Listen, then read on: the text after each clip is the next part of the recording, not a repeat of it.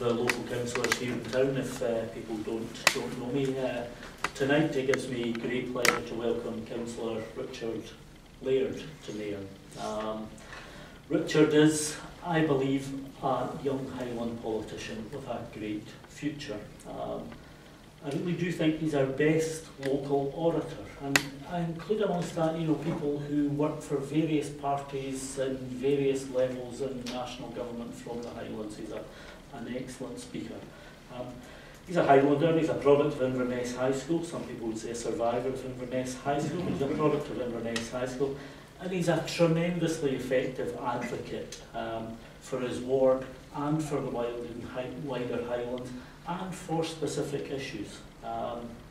He's given national profile recently to the issue of gambling proliferation, and to the extent that even Ed Miliband appears to have listened. And Ed Miliband's a person that oversaw, probably policy advised, on the introduction of these machines on our high street, and it's only now that Ed Miliband's realised the various things that were done over the years that haven't made our country a better place.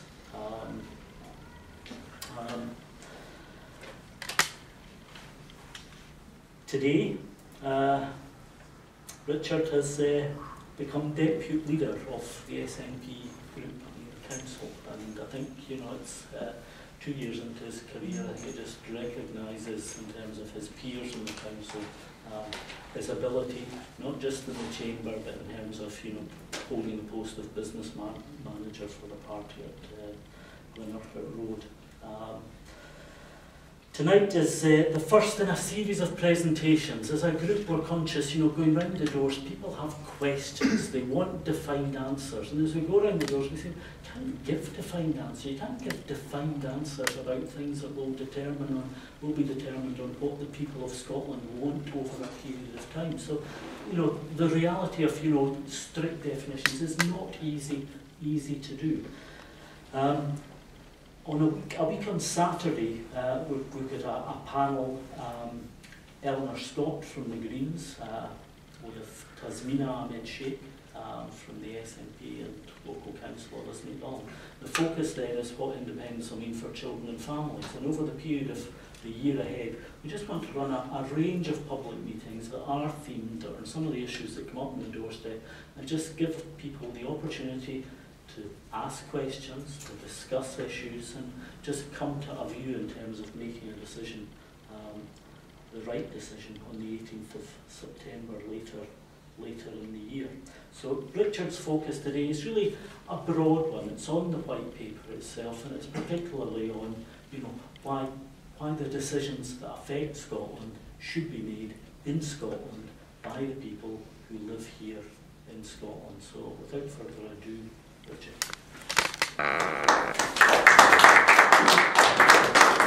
Thank you very much, Colin. I almost didn't recognise myself there. I'm glad it's being recorded. I'll enjoy that.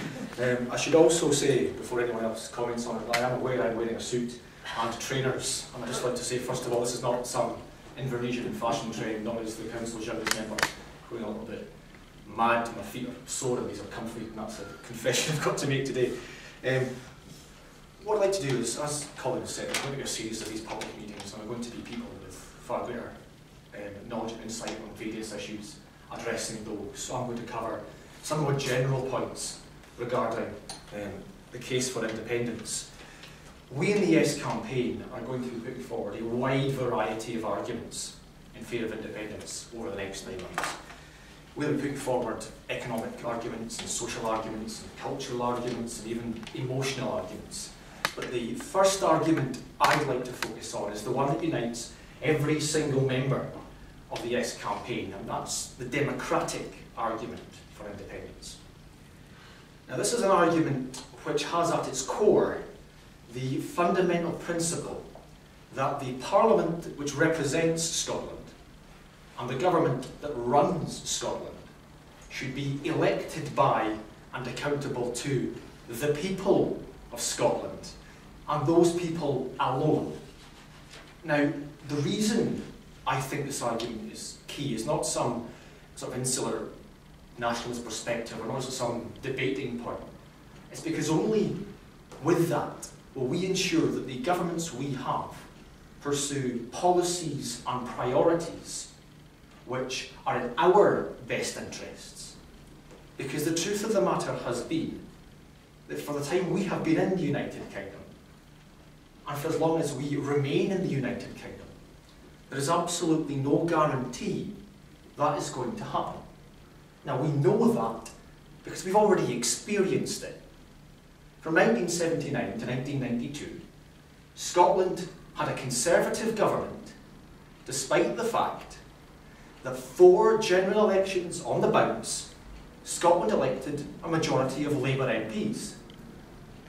Flash forward to now, once again, we have a Conservative-led government, despite the fact that there is 1 Conservative MP in Scotland.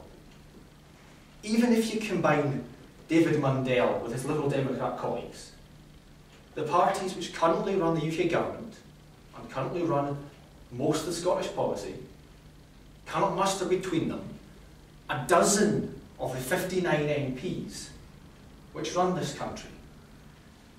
Now, the reason that is important is not some concept of, well, it's not quite fair, but we have to look at what it means in practice.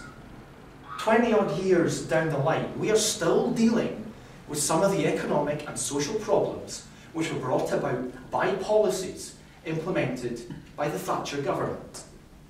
Its determination to deindustrialise Scotland and to privatise many of the things we owned in common has produced massive problems we are still dealing with now. The UK government we have can still pursue policies which are a complete anathema to Scottish principles and Scottish values. A majority of Scottish MPs, for example, voted against privatising the Royal Mail. A majority of Scottish MPs voted against the barbaric welfare reforms that the UK government is currently implementing. But despite that, we are getting them. And we are getting them because we are in the United Kingdom. At the moment, Scottish governments of any political persuasion, if they pursue policies on the variety of devolved issues that we don't like, we can vote them out. We can't do that with the UK government. And how do we know? Because we tried it in 1983, 1987 and 1992, and I guarantee that should we face another Westminster election, the current coalition parties will get short shrift in Scotland, but the likelihood is we will probably get them anyway. I would ask you, is that right? Is that fair? And is that in Scotland's best interests? I don't think it is, and that's why I am campaigning for independence. Now, there's a perception out there that independence will be some sort of step into the dark, and we have no idea of how it's going to work. But the devolution we currently have gives us a bit of an insight into how it will work. We can look at how the Scottish Government and the Scottish Parliament have decided to take a different approach to various areas of policy as opposed to those that have been pursued south of the border. Take education, for example. In the higher education sector, in England, students have to pay up to £9,000 a year to study at university. In Scotland, the Scottish Parliament decided that we would rather stick to the fundamental Scottish principle that education should be based on ability to learn and not ability to pay, and so decided not to introduce tuition fees. Look at the NHS. Now, since the NHS was created in 1947, in Scotland it's always been a separate institution. Beforehand it was administered by the Health Department of the Scottish Office, and now it's implemented by the Scottish Government. What we've been able to do in Scotland is to reject sort of marketisation approach to healthcare provision that we've seen down south, the foundation hospitals and trusts approach to dealing with public health. And instead we've stuck to the fundamental principle that the NHS is a public service, it should be funded by the taxpayer, and it should exist to treat people free at the point of need. That's why in Scotland we do not have prescription charges, unlike our counterparts down south. So if we look at these two examples, we can then imagine what we could do in Scotland with the areas of policy that are currently reserved to Westminster. If we had control over the Treasury and welfare, we could create a system of taxation and social security which properly fits in with what we believe the safety net is for and how we think it should work. Because I don't believe the people of Scotland want the kind of welfare system we are getting down south. I don't believe the people of Scotland want the taxation system we're getting, where corporations like Vodafone can get away with paying tax, and the money is recouped by penalising the benefits of our most disabled and vulnerable citizens. In defence, we could take the £250 million which Scottish taxpayers spend every single year on maintaining the Trident nuclear weapons system, and we could spend it on something else. We could still spend it in defence.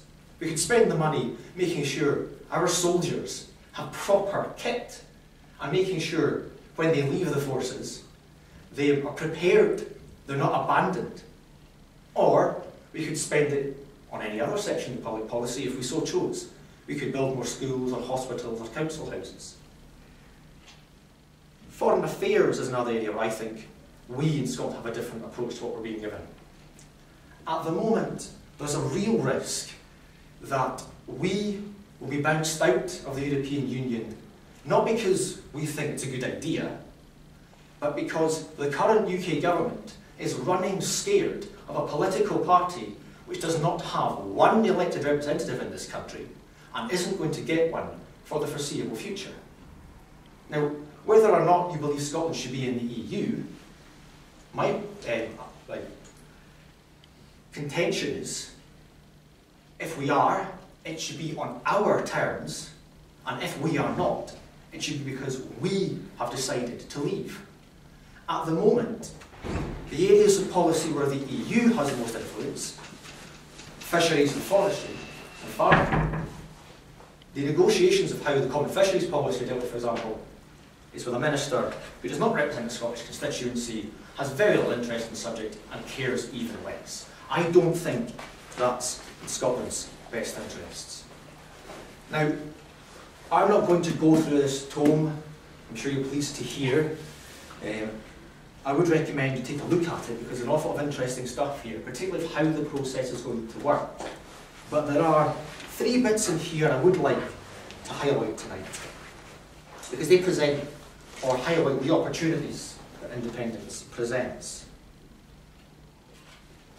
The first is, if we become independent, we can have a written constitution, which is a rule book of how democracy and government in this country would work.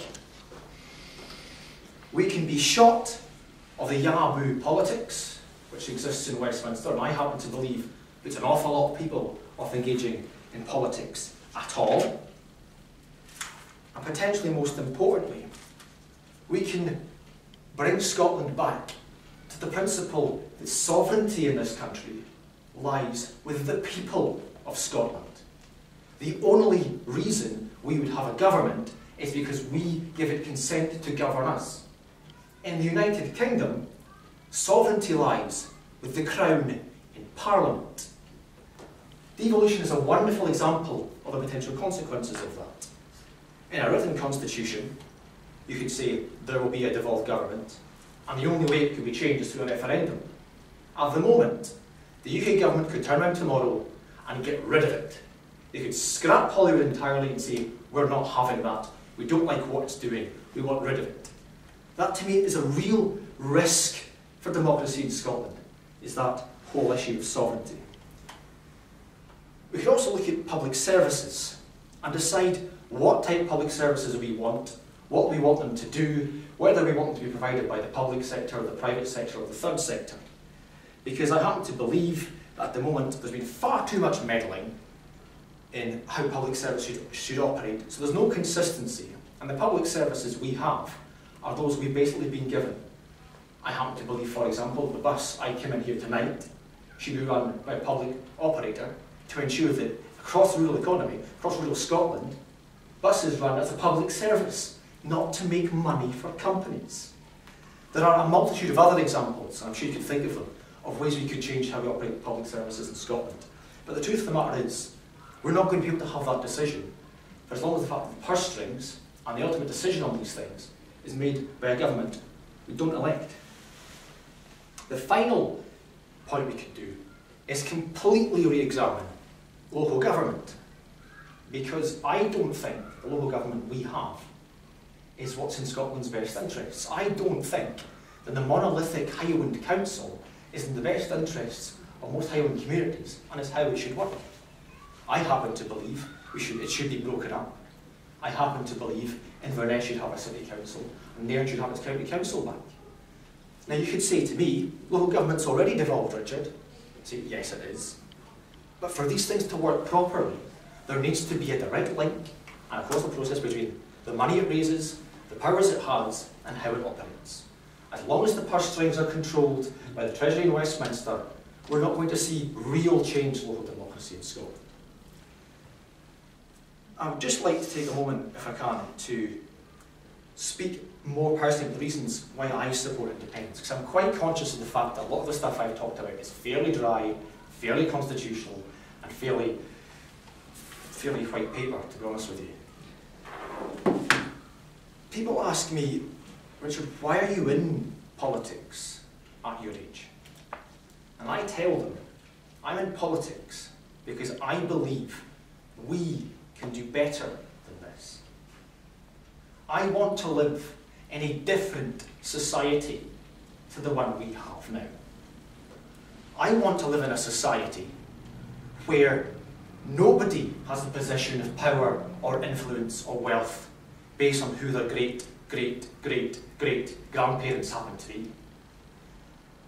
I want to live in a society where legislators are elected by the people for whom they legislate, not because of who their great-great-great-great ancestors happen to be, or because they happen to be given power and patronage by a nepotistic political system. Because we have over 800 of those types of legislators now in the House of Lords. I want to live in a country where food banks don't exist, rather than a country where a local MP appears on a paper smiling for a photograph at the opening of a food bank. I want to live in a country where a local MP is smiling in a photograph in the paper because we closed the food banks due to a lack of demand. I want to live in a country where we don't have the position of fuel companies making billions of pounds of profit every single year, while at the same time we have pensioners who have to decide whether to put their heating on or have dinner. And I want to live in a country where child poverty is something children read about in history books, not something they wake up with in the morning and go to bed with at night. I want to live in a better country. But the only way that is going to happen, the only way that my vision is going to be realised, is if we have a complete change in how this country is run. And I'll tell you now, I have absolutely no confidence that that change is going to come about as long as we remain in the United Kingdom. Because we've been in it for 300 years. It claims to be a democracy for the last 100 years. Yet each and every one of the problems I have just listed continues in the modern day. However, even if you disagree with everything I have just said, it doesn't really matter with independence. Because if you can get enough people to endorse your vision of how this country should be, and enough of them support you in an election, you can run Scotland. We can run Scotland. The visions we all have for this country can be realised because the Parliament we have and the government we will have will be that we have chosen. So that is why I support independence. Because I believe, not just in the democratic principle and the potential changes we can make, but we can do better than this as a country. That the only way we are going to do better than this is if we control ourselves. That is why I would ask you to vote yes. And that is why I would ask you to join the Yes campaign and help us win a referendum and then help make that a better country. Thank you very much.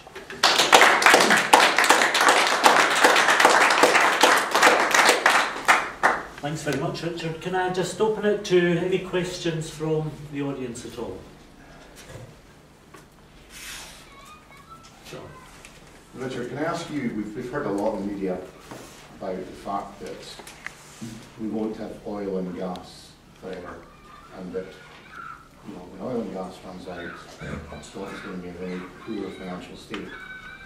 What's your view on that? Well, it's true, we're not going to have oil and gas forever, but the industry estimates suggest we're going to have it for a fair wee while.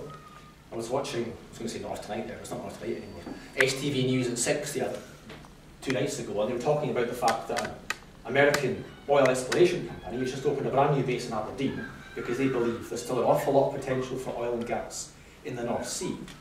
There will be plenty of it left in the North Sea for the foreseeable future. But the important thing is, in the 1970s, the SNP slogan was, "It's Scotland's oil." And the perception has been, pretty much ever since, that the case for independence is predicated solely on the fact we have oil and gas reserves and they will bring money into the Scottish economy and the Scottish Treasury. We have so much more potential than oil and gas. We have a quarter of Europe's renewable energy potential.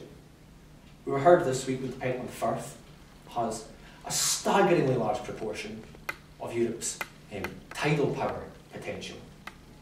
Even if we get away from energy, we still have a potential as a people. Scotland helped create the modern world, and we have not suddenly become less capable over the last 100 years. We've become an awful lot less confident. We haven't invested enough in our people.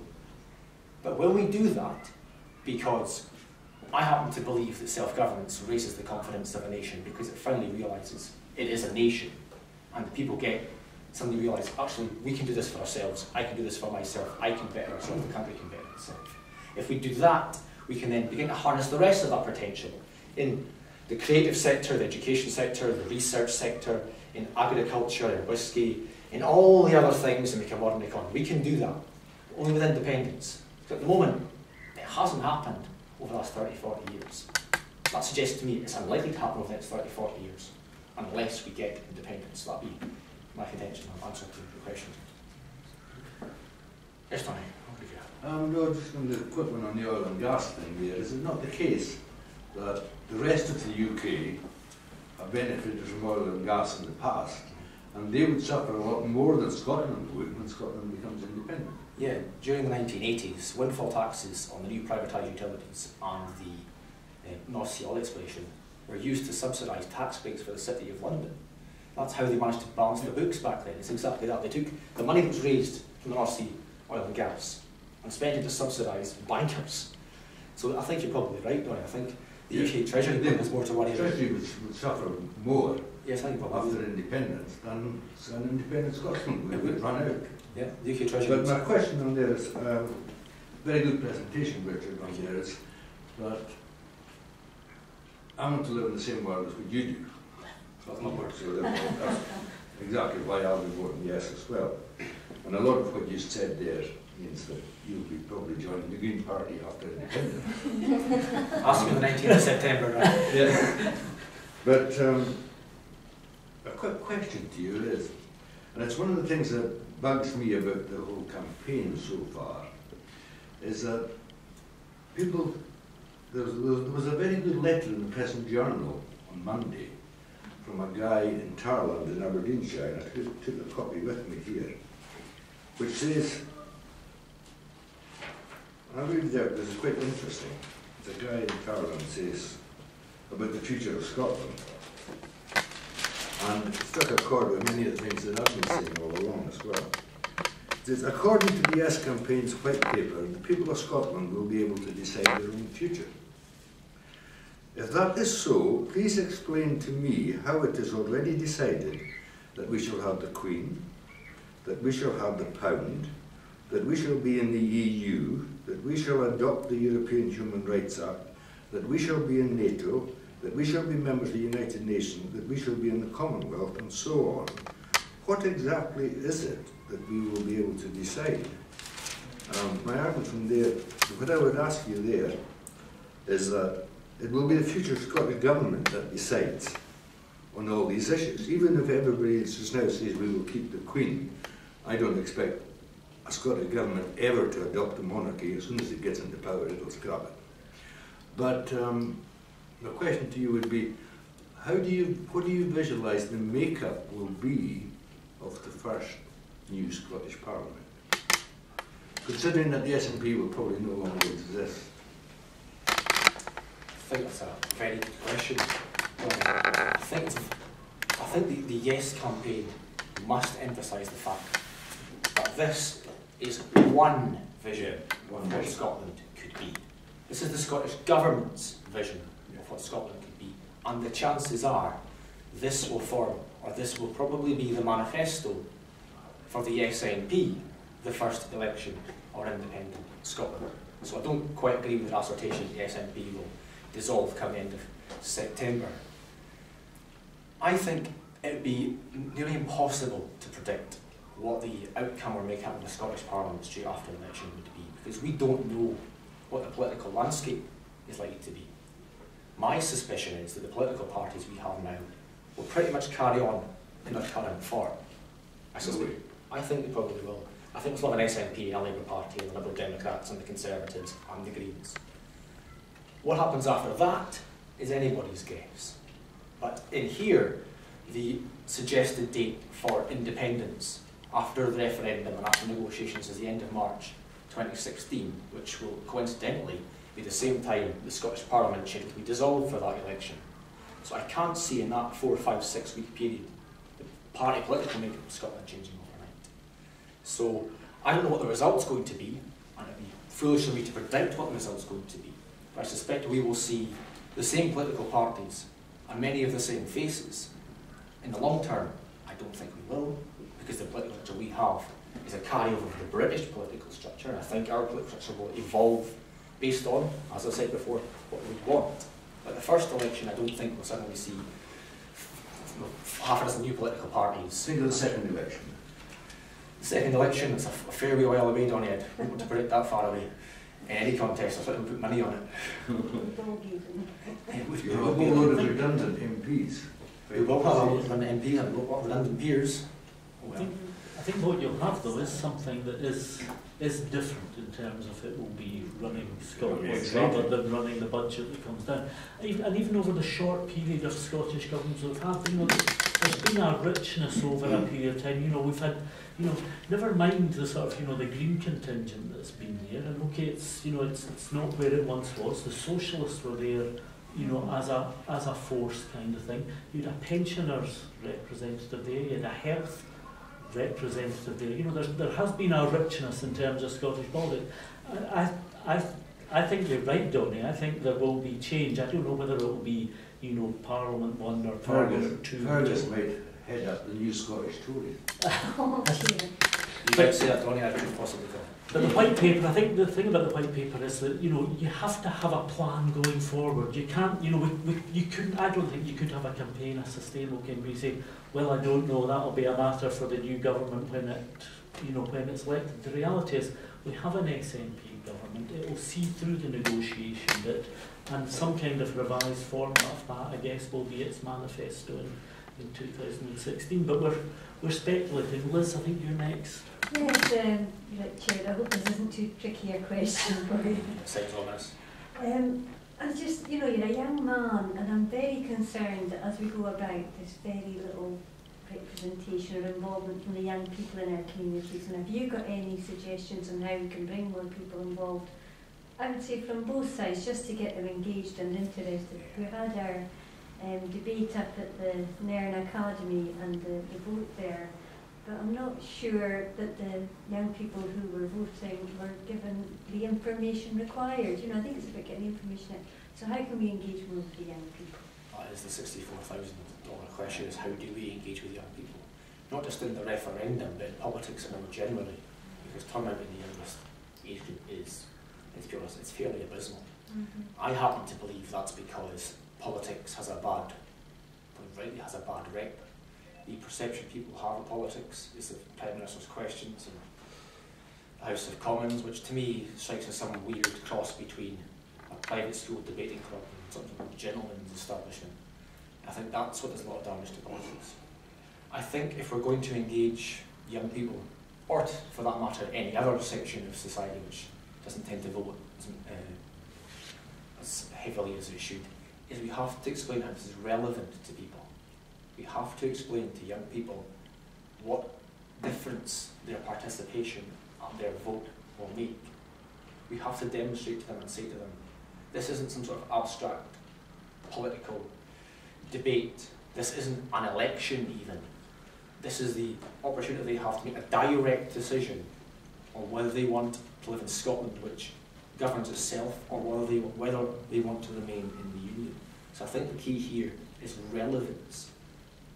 Making the points to young people and engaging with them and saying how this is relevant is difficult. I think the Highland Council and organisations like Highland Youth Voice have a duty to try and engage young people to make exactly that point. I happen to know that Highland Youth Voice has got one of its priorities for the next 9 months, so I'm sure they'll make an awful lot of headway on that. That's how I think we do. I think it's got to be relevance.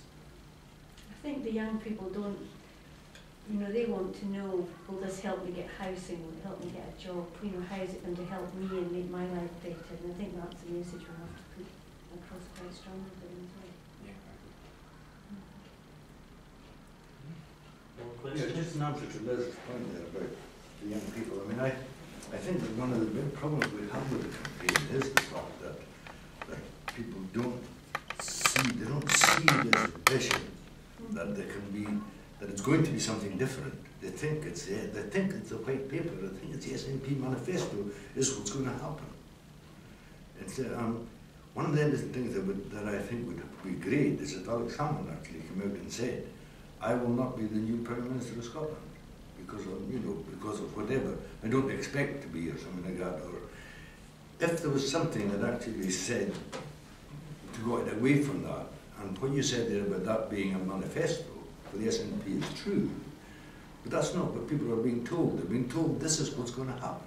And that's, you could say, if the people said, that's not the thing that's going to happen, what would you like to happen?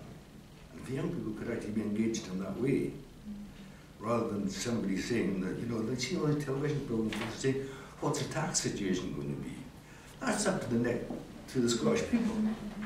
And I mean, I would know that if I was involved with that the taxation would actually change dramatically.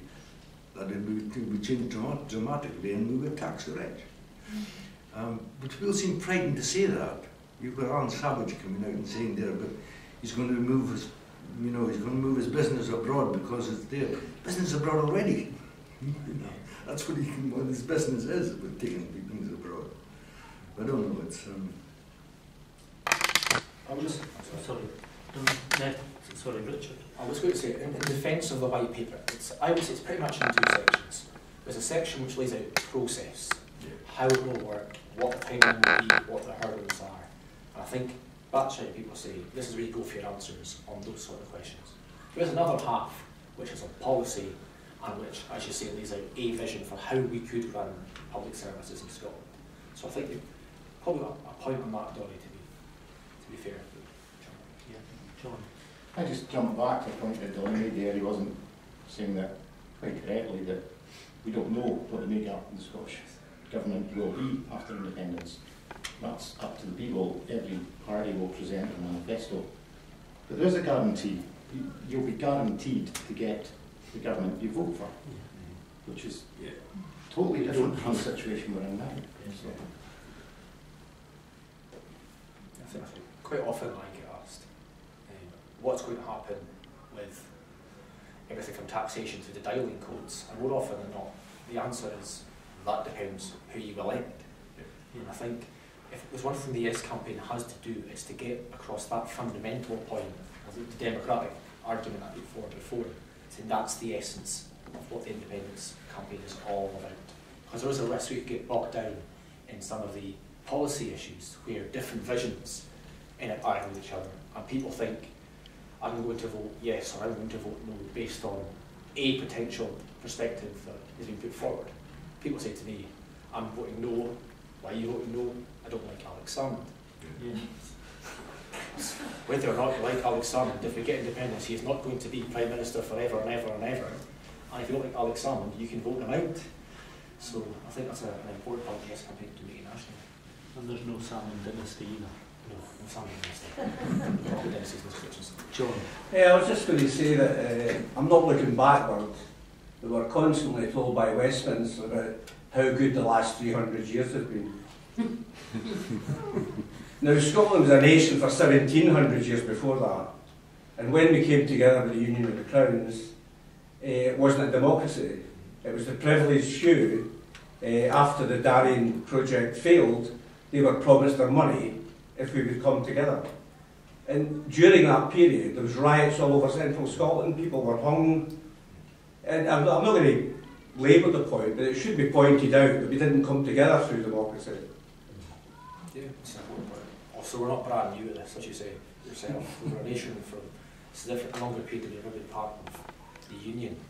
I would also say on the United Kingdom, a lot of the arguments that particularly Labour politicians put forward as to stay in the UK, things like the NHS and social security, things that were established in the 40s and the 50s under the sort of Attlee government, they're now being undone by the UK government. They're picking them to pieces. What will we have left if we stay in the Union? I think we'll be in an American-style sort of economy where the poor get poorer, the rich get richer, and nobody seems to do anything about it. Yeah. John again. Just another point there about what Liz was saying and the gentleman on the left, about getting to the young people. I mean, all we were taught, and me personally was taught in school, was about Henry VIII and Catherine of Aragon and a load of dates. There was never any there in our social upbringing, Red Clydeside, anything like that. What made us a people, what makes us different. And I'm not, I mean, I lived in England for 30 years. They know nothing about Scotland. They still think Haggis Roundhill's the wrong way. But what I'm saying is, it's in the English make-up, when they colonised the country, they teach them a new history. And all we got was the empire. We didn't get anything about social history or the make-up or fabric of Clydeside or, you know, what that was about. So I think we've got to get to the young people, we've got to clear all that away and find out where we're coming from. I think, to be fair, I think the sort of social sciences curriculum has changed a fair bit in the last 20 years. I did geography rather than history, so I can't say exactly what was being taught in schools when I was there, but the implementation of the sort of Scottish studies curriculum in the secondary sector now will go some way towards that. I know you said yourself, John, you look back. I think we're going to win a referendum not by talking about the fact that we were taught lots of history that was irrelevant to us. It's important you know where you've been so you know where you're going, but for the purposes of winning the referendum, winning the debate, we've got to make the arguments for what we're going to be. We should say, vote yes because think what you could be, not vote yes because you weren't told what you were. So do you think David Cameron will have a debate with Alex Salmond? I think David Cameron is running scared, to be completely honest with you. I did find it quite entertaining when I saw the Inverness Courier this week, Danny Alexander in charge of the First Minister to the debate. Perhaps I'd love to see it, but I think David Cameron, when the Edinburgh Agreement was signed, said he'd fight heart and soul for the Union. And as UK Prime Minister, I would expect him to. After all, it's putting the fun out of things in his job. But he now seems to be backtracking. He's leaving Alistair Carmichael to do his dirty work and sending Alistair Darling out to try and convince people. Not that I think it's working particularly, to be honest with you, but I think if David Cameron's got the courage of convictions, he should demonstrate them. He should come up here and he should debate the First Minister. That's my personal He's not going to do that because it's been plus for the yes campaign. Yes, it is. He opens his mouth. It's very true that the Better Together campaign likes to ignore the Tory. It doesn't like to remind people that it exists together with the Tory party. And Funded by. yes, it is indeed funded by a lot of Tory donors. You're quite right, Liz. What I would say to a lot of Labour supporters who are undecided is, would you rather live in a Scotland which was within the Union with a Conservative government, or a Scotland which is independent with a Labour government? That's the question I would ask the die-hard Labour supporters who are not entirely, because I think if you look at it like that, you get a kind of different perspective on what this debate's about. I think that's key for a lot of this. Would you rather have the government you were given or the government you choose? If I can throw one in again about the kind of the personal economy bit, there was the survey, that was reported on this morning was about this kind of dimension that, if you're £500 better off, the figures actually stack up in our favour in a way that I can't comprehend.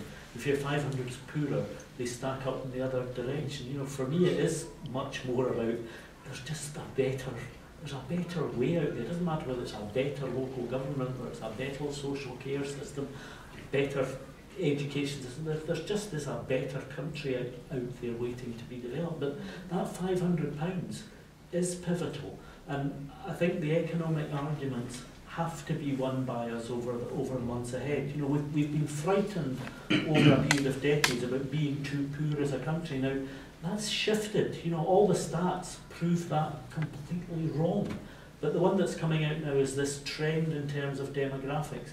We're so poor that we're not going to be able to afford this older demographic that we've got compared to the rest of the UK's. And what that flags up is just an urgency to take matters into our own hands so that we can have a different demographic profile, welcome people from other places that bring their talents here and work with us, for us in the future. But I don't know what your thoughts are on that kind of £500 up or down. Yeah, the Scottish Social Attitude Survey that was published this week demonstrated that for most people, the fundamental reason which will decide how they vote is the economy. And as you said, Colin, the majority of people said that if it could be demonstrated, they would be £500 better off for independence Scotland. They would vote for it. But I think the one problem is the muddies, the waters of this issue have been muddied because the economy we get in independent Scotland is what we choose. It's not set down in stone. It's up for debate. Because there are a multitude of different visions of how a Scottish economy could work. You have the sort of low-tax, business-friendly, conservative vision of independent Scotland, right across the vision of a socialist Scotland. So there is not going to be a white paper that comes out and says, after independence, this is how the economy of Scotland will work. Because we haven't decided what the economy of Scotland will be. What I would say, though, is the economy we get will be one we decide. Because the UK economy is so heavily focused on the City of London and the South East of England that it isn't making the most of how a Scottish economy would work. So I think that's the point we've got to be making on the economic principle, is that to get a proper Scottish economy, which will make us all better off, I don't think any of us will be voting yes and not to make us worse off. The way we get a better Scottish economy is by having the levers of power in the economy controlled by the government we elect. I think that's the key to making the economic argument here. I do think as well, the north of England look to Scotland with some optimism about being independent. They see that there's gains in there for them as well. So. I think they see that if we leave and do things differently and do things better, England will change as a consequence. It will have to look to its regions. It will have to look to its, its further ends that are undoubtedly also disadvantaged by that south-east corner. Donnie, were you going to come back in again? Yeah, it was the fact of you were saying that the £500 argument you go on there, whether people are better or whether people are going to be better off. Well, I should say that nobody would vote if they were going to be worse off. I would actually vote if I was going to be worse off if I thought that the society was going to be fairer. And there's been a survey recently carried out that actually says that people do think that. They think that be having a fair and just society is more important than actually the cash side. And I think going down the 500 route better off, I think is dangerous, because both sides, you can just say the same thing, because nobody really knows what the situation is going to be. What I would like to see is I would like Labour for Independence to come out with a manifesto. And I don't know, would they? It could be something for them to, that organisation could actually come out for a manifesto and say, this is our vision for Scotland. I think they're both very, very good points, Donny. Both about some people will, if they do get a fairer society, would support independence. Even myself as a fair point, I actually can't argue with that. I would say that organisations like Labour for Independence or the Radical Independence Convention have documents like the Common Weal, for instance, which lays out an entirely different vision for independence. A vision that I personally am very sympathetic to. So I think Labour for Independence would be more inclined to tie into that vision for how an independent Scotland would work. Yeah, but the public can't be told that. That's true. Yeah. The other thing I would say is, I think the more visions we have in this debate, the better. I would like to see the entire political spectrum of the campaign put forward its arguments. I'd like to see the right of the campaign put forward its arguments as much as the left of the campaign. Because whether we like it or not, whether I like it or not, there is a contingent of vote out there which would vote yes if it had something to vote for, if it had a vision and an aspiration to vote for. And I don't think that side of the debate has put forward its case yet. I'd like it to. Because the more visions we have, the stronger we are as a movement. And the more visions we have, the more reasons people will have to vote yes. So I hope that organisations which represent these groups would step up to the plate the same way, or in the same way the Common Weal has. John? If you forgive me for asking another question. We're beginning to hear from Labour, Tory, Liberal that they're considering more devolved powers in the Scottish Parliament. Given that there are three very distinct parties with hugely different outlooks on the way a country should be run, can you see any way that they can come together and agree what these more devolved powers will be? And almost more importantly, and history isn't on their side in this one, would they deliver these devolved powers in the event of a no vote? I'll take you back to 2007, 2008, when the Scottish Government launched the national conversation, if you remember that, on how Scotland should be governed. So at the same time, the Labour Party, the Conservatives and the Liberal Democrats launched the Callan Commission to look into its vision for how Scotland could be devolved. And after a fair bit of humming and hawing, signing people out, it produced a set of recommendations for changes to the devolved structure. Now, the UK Parliament couldn't even bring itself to implement the meagre concessions which the Callan Commission recommended. So I have absolutely no faith that if we don't get independence in September, there's going to be any increase in powers to the Scottish Parliament. In fact, I would suggest there is a real risk there will be powers reserved back to Westminster if there's a no vote. Because there are an awful lot of areas of social policy which have expenditure implications for the Scottish Parliament, and I think that the UK government would like to say they're spending far too much money on social care, for instance. Let's begin to take that back. Let's creep it back towards the UK Parliament. So I suspect there's a real risk of that. But you're completely right, John, to point to history. I wasn't on this Parliament at the time, but many of you may remember the 1979 referendum, where despite voting yes, we didn't get our Parliament. After the Sermon on the Mount and the declaration of Perth and Ted Heath, not a jot of further self-government for Scotland. And I think to look at how things will happen, you have to look at things how they have happened. And the track record of the UK Parliament and its political parties is not a positive one. I suspect we will not see any more powers come to Scotland if we vote no. Surely, as it gets nearer the time and all the different points of view come together slowly, which is good, not being, you're pushing us into, you're going too fast, then you're going too slow. But as we get nearer the date, no one in their right mind, they say that if you vote yes, you're going to be stepping into a dark place. Well, surely nobody's going to vote for Jam tomorrow. If that's going into a dark place where we've been before, now who's going to vote no to what they're going to do? They're going to, well, whatever, what they want. Well, we'll see. I think the no campaign is hedging expecting and hoping that people will vote no based on the premise of Jam tomorrow. We'll just have to see what happens. I've got a wee confession to make. If we don't win the referendum, and if there is a no vote, if we've reached that outcome because the people of Scotland have listened to the arguments and looked at the evidence and have decided that on balance they think we're better than the UK, I could live with it. I wouldn't like it, but I could live with it. But if people vote no because they're afraid, they're unsure, they've been scared, they're going to believe that we're going to get jam tomorrow, then that would sicken me. That's why I think we have an obligation to make as strong a case as possible, because if we have faith in the democratic process, and we have faith in the people of Scotland, and we have faith in our arguments, then we have to believe that they will win out. I think that's what I would say there. We have to make sure that as many people in this country are aware of the case for independence, hear it, understand it, listen to it, and hopefully believe it. That's what we have an obligation to do in the Yes campaign. That's what we've got to do. There's too much tit for tat, he said, she said. If I read any more press releases would say, Yes campaign or no campaign, claim X, and you go read it, and there's a wee quote from a pro-independence person and a wee quote from a no anti-independence person, I think I might go mad. Because it's not raising the democratic debate in this country. And I think that is what the campaigns, both campaigns have an obligation to do, is make sure the people of Scotland make their decision, whatever it happens to be, for the right reasons, not for the wrong reasons.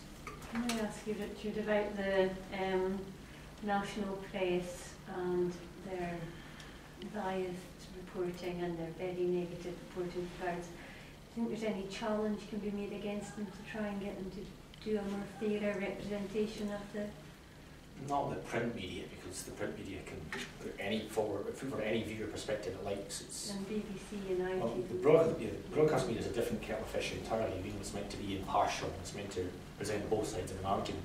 But there was a study published in last week, beginning of this week, which actually analysed how the BBC and STV had handled the debate, and demonstrated that far more prominence was given to unionist arguments than sort of pro-independence arguments, that more often than not the no campaign were given the last word on an issue, and that more often than not it was the Yes campaign that was, well, a no campaign issue was put as a SNP Yes campaign accused of this, and a pro-independence argument was Yes campaign claims this. It's all about narrative. I think there's probably a very strong case in this that should be made that we have to see a little bit more balance, because we expect our broadcast media to be balanced. We all pay our licence fee on the premise that the BBC is meant to provide balanced coverage. I think we have a right to expect it.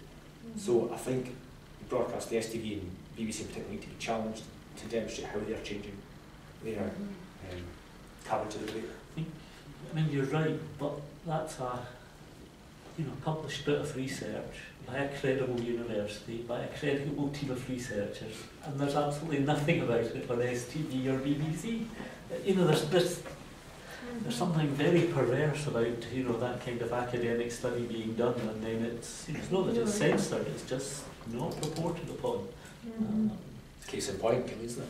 So, yeah. Donnie. Sorry for asking more questions, but one quick one on different issue there. European elections coming up. What's the situation going to be with the Yes campaign and the European elections? Are we going to force UKIP to actually say what they would do in an independent Scotland? Panic, I think, UKIP probably do in an independent Scotland and very quickly dissolve. I think the European elections are likely to be treated by the political parties like a by-election would be just now, but it's just sort of normal party political process. I suspect the media, in an attempt to drum up some interest, may try and portray it as some sort of precursor to the referendum and do a tally on how the unionist parties will sort of share the vote they get, and the pro-independence parties and what share of the vote they get. But I think most voters will just treat them as they normally treat a European election, which for 2000, they won't vote for it means they will vote, and they'll do based on their usual party allegiances. That's what I think. It's a big opportunity, the European elections, to get some coverage for the campaign. I think it would be wrong to miss the opportunity on it. It looks as if the sixth seat in Scotland will probably be a fight between UKIP and the Greens. I'm not sure I would quite agree with your assertion. I'm not sure I quite agree with that, Donnie. No, I think if the Liberal Democrats won the sixth seat last time just ahead of the SNP, both the Greens and UKIP were quite a fair, I think 6-7% of the vote each. We're both at 10 and 9 now in the polls. You're in a sub-sample of 162 Scottish voters, and not going to talk about misrepresenting polls, given we just discussed it at the BBC and STV, but I'm not entirely sure it's properly representative of what the people of Scotland will be voting in end of May. But that's an issue where you and I are not going to agree on it. Yeah.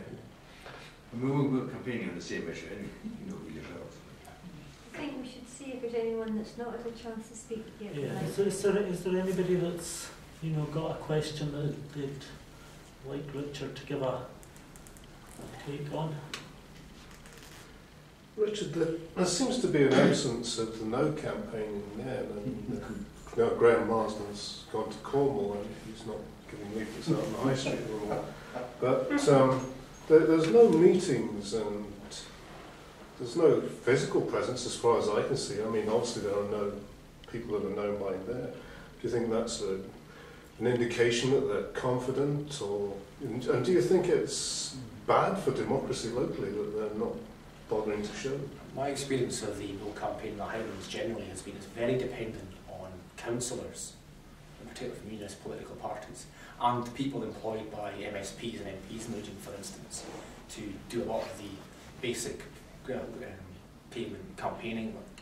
So the fact that there are no councillors from political parties in there which oppose independence is probably why there hasn't been sort of local campaign. Well, there might be a couple that oppose. There might be. Possible. Yeah. But it's not the political parties which oppose independence. I would say, yeah, I think it is unhealthy. I believe in the democratic process. I believe in people hearing the arguments and having an opportunity to challenge folk and make decisions to think for themselves. And if they're only getting one side of an argument, whether it be one side of an argument from the national press, or whether it be one side of an argument from the only leaflets that come through the door, I don't think it's particularly healthy. So I would hope that, as I said before, we can raise a debate. And part of that is raising awareness of the issue and being seen locally, rather than the debate basically being held in the letters pages of newspapers and the national press. There is a kind of I don't know what the right vocabulary is, but there's a kind of a pride and a purpose on our side. And there are visions that go from 700 pages through to the radical view and the commonweal view and so on. But there just is a purpose. We believe there's a better future there, kind of thing, whatever colour that might be. And I see that, that we've got Labour and Liberal colleagues in our administration. It's a very small minority of them that wear their Better Together badges, and most of them wear them with I think a sense of embarrassment rather than pride. So there's something on our side there that I think we'll use over the next 6 months to our advantage. Debbie? Just to support what Richard was saying, my daughter's 16 and she's going to be voting for the first time, and I took her to a yes thing, and I wanted to take her to a better, let's say that carefully, Better Together thing, so she would get both sides of it, and I can't find anything. I didn't try too hard, but I couldn't find anything. Yeah. I haven't heard of any, to be honest with you. I've done one debate where there was a no speaker. It was at the Unison Highland AGM, and the no speaker was a Labour candidate who was a member of Unison. Beyond that, I haven't really heard about any Better Together campaigns. A few of you may remember that 3 years ago now we had a referendum across the UK on the alternative vote, but I didn't get anything through my door. Nobody was talking about it. I don't think people were really that bothered. I think apathy, I don't know if that's what you get when nothing comes through the door. Maybe no campaigns hoping that's how it's going to work. People are going to vote no just because they're not quite sure what the argument is. They don't like being reminded of who's on the no side of the debate. Maybe trying to sneak into the radar. I suspect it's because they're relying on a handful of councillors and parliamentary staff to act as activists. Conscious of the time, folks, and I'm conscious folk will want us out of this room relatively quickly. Just a couple of figures in terms of where we're actually at. I noticed on the calendar that we kind of passed that 240-day mark to the referendum, so it's less than 8 months to go. So it's less than 12 score days, if any of you know what a score is, but it's about 17 fortnights or 34 weeks. That's what we're into. We're into this last stage, and somebody said it, if you believe in yes, if you believe there's a better Scotland down the road, you know, it is important to get engaged and give of your time, even if that's time to convince a neighbour or a workmate or whatever. But better still, you know, John's, you know, organising the distribution of all Yes Scotland's leaflets in Nairn, and if anybody's got an hour or two to give, you know, please make yourselves known through Facebook or telephone or personal contact or whatever. We'll undoubtedly be able to use you over the months ahead. But close by just thanking Richard for coming through, thanking him for his presentation, thanking him for the, you know, again, just the candid personal views as well as party views expressed tonight, and look forward to seeing some of you at two future events that are already scheduled. As I say, Saturday first looking at children and families, and then Thursday the 20th we've got it looks as if a couple of really good speakers looking at Scotland's place on the international stage kind of thing, people with experience of Europe, defence type issues. So again, looking forward to a healthy discussion on these two events. But big thank you to Councillor Richard Laird. Thank you.